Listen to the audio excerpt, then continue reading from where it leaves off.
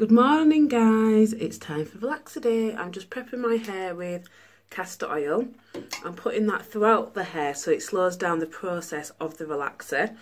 I'm also doing my edges with Vaseline. Again, I don't want my baby hairs getting burnt off. And also I'm going to use the Scalp Protective Gel as well. What I'm also going to do is set a timer. I don't want the relaxer on my hair longer than 15 minutes, and it does say that in the instructions as well, not to exceed that time if your hair's fine.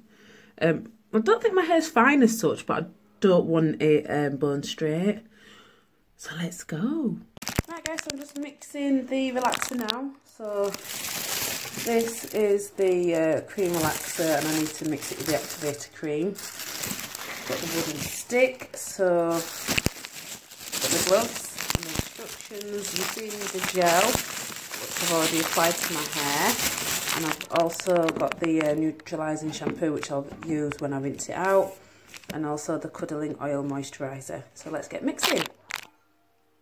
So I've mixed it, and the spatula stick's split in half. You've got to let it sit for 5 minutes before you apply it to your hair, and I'm going to do this off camera so I can concentrate. I've not relaxed my hair myself in a long time, so I want to make sure I do it right. So I'll show you it when I've rinsed it out. Hi guys, so this is the end result. So it's nice and smooth there. I did blow dry straighten it, but at the back it's still quite thick. I don't think well, I didn't smooth it at all. And you can see got a lot more texture at the back. At the front I've done okay, but I think I might do a corrective relaxer in a month or 2 months time, just sort of when I'm doing the retouch, just sort of get into the scalp a bit more.